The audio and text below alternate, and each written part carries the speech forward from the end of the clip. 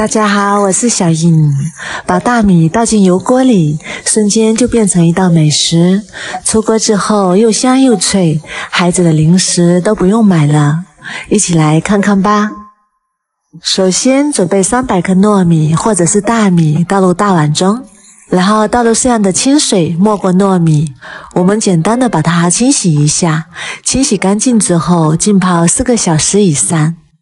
再准备100克去皮的花生米，倒进油锅里，小火慢慢炸，炸出花生米的香味，炸至表面金黄就可以出锅啦。像这样就可以啦，然后把它盛出来，装入碗中。稍微放凉之后，再用擀面杖把它敲碎，像这样就可以啦。先放一旁备用。糯米现在已经泡好啦，然后把它清洗干净。清洗干净之后，控干水分，直接倒入蒸锅里面，然后用筷子把它铺均匀，整理平整。然后盖上盖子，大火蒸15分钟左右。时间到了，我们打开盖子看看。现在的糯米已经熟啦，然后把它取出来，然后把它倒入大一点的盘子里，然后再淋上2勺食用油，防止粘连在一起。再用筷子把它摊散，把它铺得平整一点。铺开之后，拿去放到太阳底下晒干。晒了2天之后就已经干了，这也叫英米。接下来我们开始制作爆米花。把油温烧至60%热，放入几粒大米试一下，大米能够立即膨胀漂浮上来，说明油温已经够了。然后分3次倒入大米，这个时候要保持中大火。哇，好神奇呀！几秒钟一锅大米花就做好啦。炸至每一粒大米都开花，像这样就可以啦。然后把剩下的大米也倒入锅里，用同样的方法全部炸成大米花。小的时候都是用爆米花机做的爆米花，现在在家里就能做。炸好之后控油捞出来，装入盘中备用。然后锅中加入120毫升清水，60克白糖，20克麦芽糖，如果没有麦芽糖也可以用蜂蜜代替。开大火煮至冒大泡泡，大泡泡慢慢变成小泡泡，颜色微黄，然后取1滴出来放入清水里面，糖浆能够瞬间的凝固就可以了。然后关火，倒入1把葡萄干，再把大米花也加进来，然后把花生碎也加进来，然后快速翻炒均匀，炒至每一粒米花都能裹上糖浆，像这样就可以啦，连在一起能抱成团。炒均匀之后先放一旁备用。接下来准备一个大盘子，撒上一点熟芝麻，把炒好的食材全部都倒入盘子里面。这一步动作要快一点，然后趁热用铲子把它压结实，压平整。这一步动作一定要快，否则凉了就不好操作了。然后再用玻璃杯像这样反复的按压，按压结实，按压结实一点，等一下切的时候就不会散开了。定型放凉之后，再用刀把它切成4份，这样就能轻松的把它取出来了。然后再改刀把它切成小块。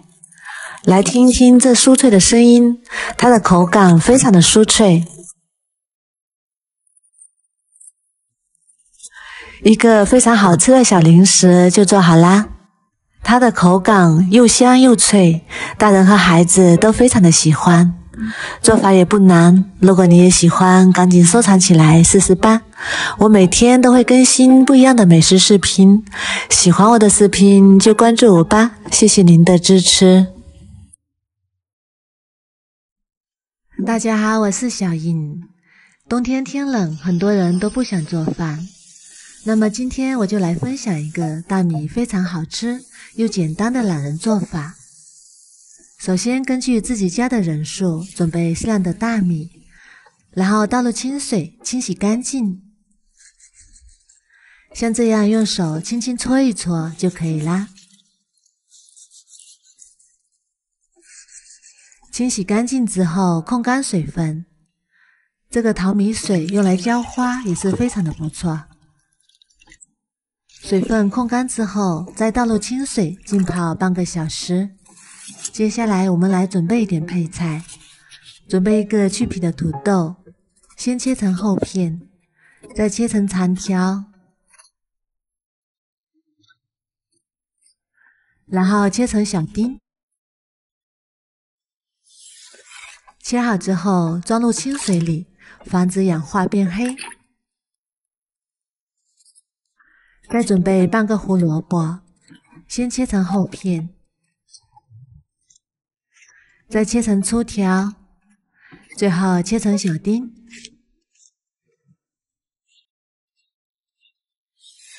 切好之后装入碗中备用。再准备3朵香菇，先切成厚片，再切成香菇丁。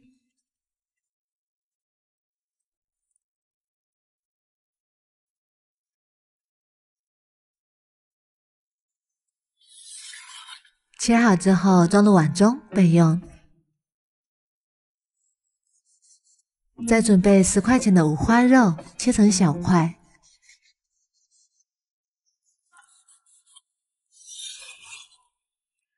切好之后装入碗中备用。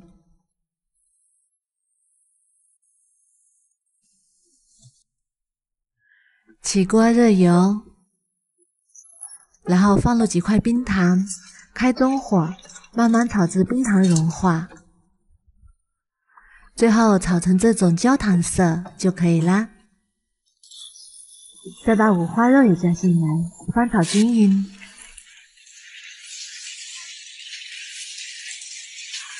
把五花肉里的油脂翻炒出来，这样吃起来不腻。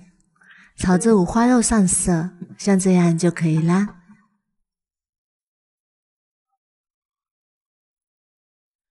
然后加入姜片、1个草果、2个八角、1块桂皮，然后翻炒出香味。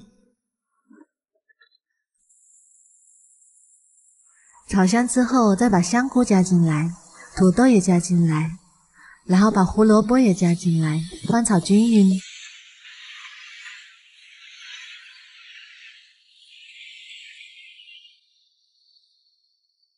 然后再加入适量的玉米粒和青豆，再加1勺老抽提色，1勺生抽调味，1勺蚝油，适量的胡椒粉，1小勺盐，然后翻炒均匀。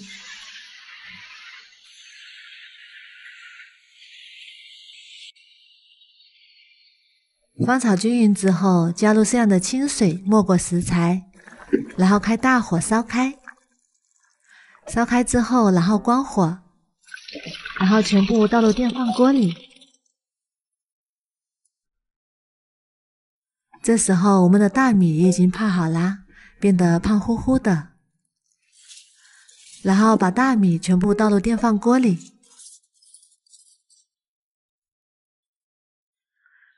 再用铲子把它铺平整、铺均匀，再打入3个鸡蛋，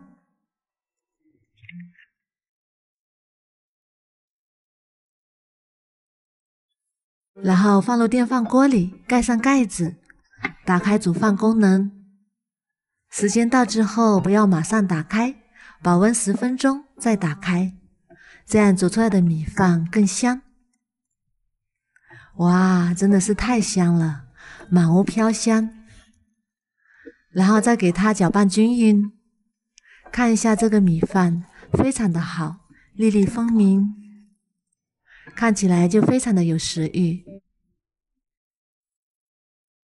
搅拌均匀之后，再把它盛到小碗里。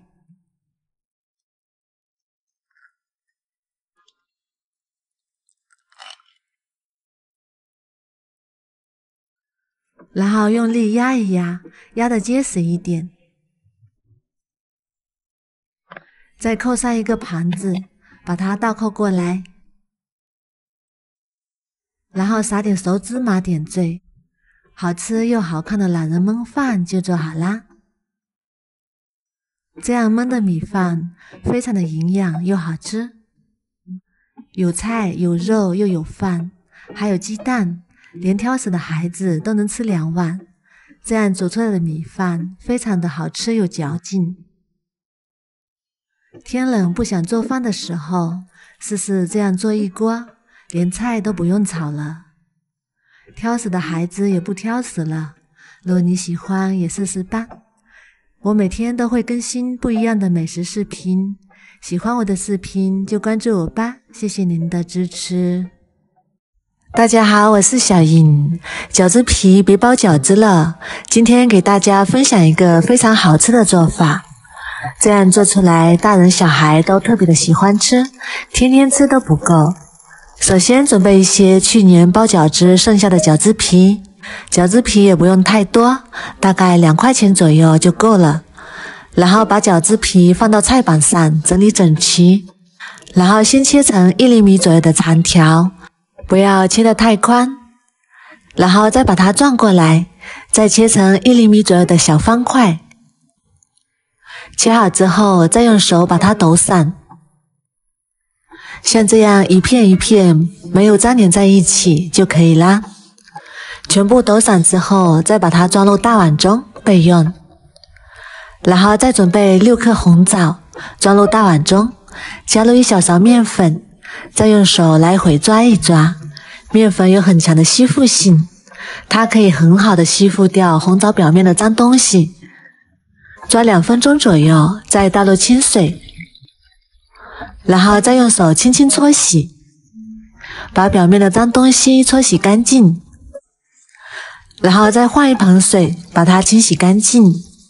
这样清洗过的红枣就已经非常的干净了，然后把它取出来，先放一旁备用。准备一把葡萄干放入大碗中，再加入1勺面粉。葡萄干的表面也是非常的脏，所以要用面粉把它清洗干净。也可以加入1小勺食盐，加入食盐可以把葡萄干洗得更加干净。抓洗1分钟左右，再倒入清水，清洗干净之后再控干水分，装入碗中备用。接下来把红枣取出来，用剪刀把它剪成小块，把红枣核去掉不要。全部剪好之后装入碗中备用。然后开大火把锅烧热，锅中加入多一点的食用油，然后开大火把锅中的油温烧至5成热，放下筷子可以顺势的起泡泡就可以啦。然后把饺子皮慢慢的放入锅中，像这样一把一把的抓进来，然后用铲子轻轻推动，防止饺子皮粘连在一起。然后转小火慢慢炸，把饺子皮炸至表面金黄，像这样就可以啦。然后快速把它取出来，先放一旁备用。锅中加入1碗清水，再加入1大勺白糖，然后转小火，把糖慢慢熬至融化。熬的过程中要用铲子不停的推动，熬至锅中的白糖冒大泡的时候，我们也可以加入1块黄油，加入黄油吃起来会更香。如果家里没有黄油也可以不加。再把黄油慢慢熬至融化，锅中大泡慢慢变成小泡，像这样就可以啦。再把炸好的饺子皮放进来，葡萄干也加进来，把准备好的大枣也加进来。这个时候转小火，把它们翻炒均匀，用铲子不停的推动，让所有的食材都裹满糖浆，一直炒至表面有点拉丝的状态就可以啦。再准备一个大盘子，铺上1层保鲜膜，然后撒上1层黑芝麻，再撒上1层白芝麻，再把锅中的饺子皮倒进来，用铲子轻轻压一压，整理平整，然后上面再盖上一层保鲜膜，然后取出擀面杖，像这样轻轻来回压一压，把它压得结实一点。放凉之后，再把它倒扣在菜板上，把盘子给它掀开，再把保鲜膜取出来，然后再把它切成自己喜欢的形状。听一下它酥脆的声音，非常的酥脆。一个非常好吃的小零食就做好啦。这个做法非常的简单，它的口感香甜酥脆，大人和小孩都非常的喜欢。如果你喜欢，赶紧收藏起来试试吧。我每天都会更新不一样的美食视频，喜欢我的视频就关注我吧，谢谢您的支持。大家好，我是小颖，今天我们用胡萝卜来做好吃的。首先准备2个去皮的胡萝卜，先擦成细丝，然后加1勺盐，搅拌均匀，腌制5分钟，腌出水分。再准备300克面粉，加2克盐，增加面粉的筋性。先把它们搅匀，放一旁备用。我们的胡萝卜也已经腌出了水分，再把它倒入纱布里，然后用力挤干水分，也不用挤得太干，保留一点水分。然后先把胡萝卜放一旁备用，再把胡萝卜汁倒入面粉里，一边倒一边搅拌。这里一共加了170毫升胡萝卜汁，先把它搅拌成面絮状，像这样就可以。再加10克食用油，然后揉成面团。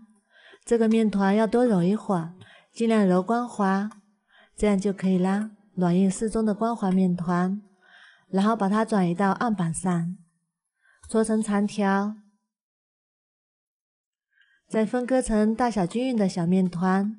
我这里一共分了10个，然后取一个面团出来，再揉一揉，再把它整理成圆形，然后用手轻轻拍扁，再取出擀面杖，把它擀成小饼，像这样就可以，放一旁备用。再准备一个盘子，抹上食用油，再把做好的小饼放入盘中，小饼上也抹上食用油，全部都做好，然后盖上，熄灭1个小时。再把胡萝卜丝取出来，切得更碎一点。切好之后装入大碗中备用。再准备一把泡发好的木耳，把它切碎。切好之后装入碗中备用。准备1块大葱，切成葱花。再准备1块生姜，切成姜末，把葱姜末放在一起备用。最后准备1块五花肉，先切成小块，然后放入绞肉机里，再盖上打成肉末。热锅放油，油热之后放入打好的肉末，翻炒，炒至肉末完全变色，炒出多余的油脂，像这样微微花黄。再把葱姜也加进来，翻炒，炒出香味。再加1勺黄豆酱，1勺蚝油，适量的生抽，翻炒均匀，炒出酱香味。再把木耳也加进来，翻炒，炒至木耳啪啪响就可以啦。再把它盛出来，倒入胡萝卜里。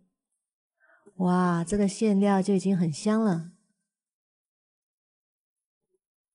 然后搅拌均匀，这样我们的馅料就做好啦，放一旁备用。我们的面也已经醒好啦，再把盘子里的油倒入面板上，然后把面饼取出来，先这样一个一个重叠起来，5个一组，然后从中间往2边按压，然后翻过来再压一压，尽量压得薄一点。再取出擀面杖，把它擀薄擀大，把它擀得和自己家的锅差不多大就可以。再用擀面杖把它卷起来，然后提前把电饼铛预热，放入面饼，开中火焖30秒。时间到之后，再给它翻一面。再把最上面这张饼皮取出来，有一点烫手，最好戴上防烫手套。然后再翻个面，像这样重复把饼皮取出来，30秒一张，几分钟就能全部做好。这样做出来的薄饼非常的劲道柔软，可以用它直接包菜或者是包肉吃。做好之后要盖上干毛巾，防止水分蒸发。再取一张饼皮出来，放上我们做好的馅料，然后像这样上下左右对折把它包起来。这样我们的饼皮就做好啦，全部都做好放一旁备用。然后我们提前把电饼秤或者是平底锅预热，加少许油，把它刷均匀。油温微热，放入饼皮，开中火慢慢煎，煎3分钟左右，煎至一面金黄，再给它翻一面。然后再煎3分钟左右，煎至2面金黄酥脆。像这样就可以啦，我们的馅料都是熟的，不用煎得太久，香喷喷的萝卜馅饼就做好啦。刚出锅的时候，表面非常的酥脆，里面满满的都是馅料，皮薄馅大，非常的好吃。猪肉馅提前炒过，吃起来更香。胡萝卜的营养价值丰富，大人和小孩都可以多吃一点。这个做法相对比较复杂，但是它真的很好吃。如果你喜欢也试试吧。喜欢我的视频就关注我吧，谢谢您的支持。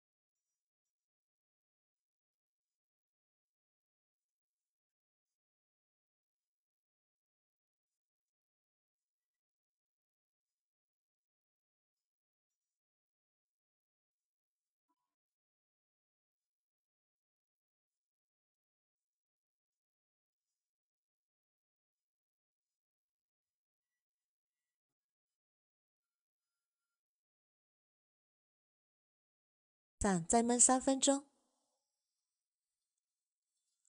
哇，好香啊，浓浓的花生香。煎至两面金黄，表面酥脆。用铲子按压，立刻回糖不塌陷，就已经熟啦。香喷喷的南瓜饼就做好啦。它的口感是表面非常的酥脆，里面非常的松软。掰开来看一下，里面满满的花生馅，非常的香，松软又多层，而且凉了也不会硬。用它当早餐，再配一碗稀饭，非常的不错。少糖少油，老人和孩子都非常的适合。如果你喜欢也试试吧。喜欢我的视频就关注我吧，谢谢您的支持。大家好，我是小颖，今天我们用花生米和西红柿来做好